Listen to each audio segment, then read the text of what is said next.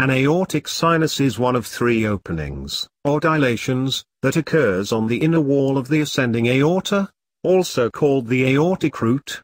Each sinus can also be called sinus of valsalva, sinus of Morgagni, and Petty's sinus. The sinuses serve as critical pathways for the two coronary arteries, which allow proper function of the heart. These arteries supply blood to different parts of the heart, which pumps blood to the rest of the body. The aortic sinuses are located in the ascending aorta. The three sinuses are situated in between each joining point of the aortic valve. Opposite the sinuses are the cusps of the aortic valve. The last aortic sinus ends at the sinotubular junction in the aortic root, where the aorta becomes a cylinder, or tube-like structure. The aortic sinuses go by many names.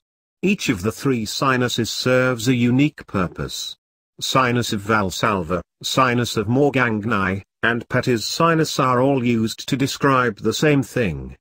These sinuses are named after different scientists or anatomists whose research brought more understanding of this part of the body. The three sinuses can be differentiated by their location. The three sinuses are located side by side. From left to right, the first aortic sinus is the only one that is not connected to a coronary artery. For this reason, it is often referred to as the non-coronary sinus. It is located within the right posterior valve of the ascending aorta.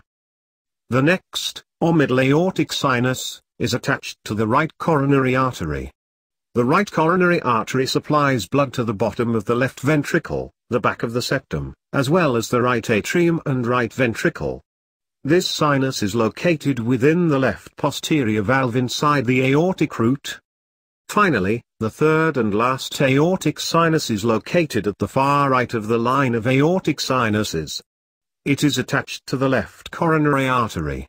The left coronary artery divides into two separate branches.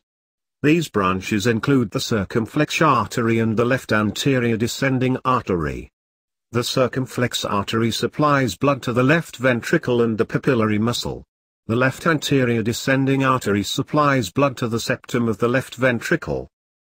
Occasionally, problems can occur within the aortic sinus. One of these problems includes the possibility of a rupture, or aneurysm, in the sinus. Possible causes of this type of aneurysm include infective endocarditis on the inner wall of the aorta, as well as tertiary stage syphilis.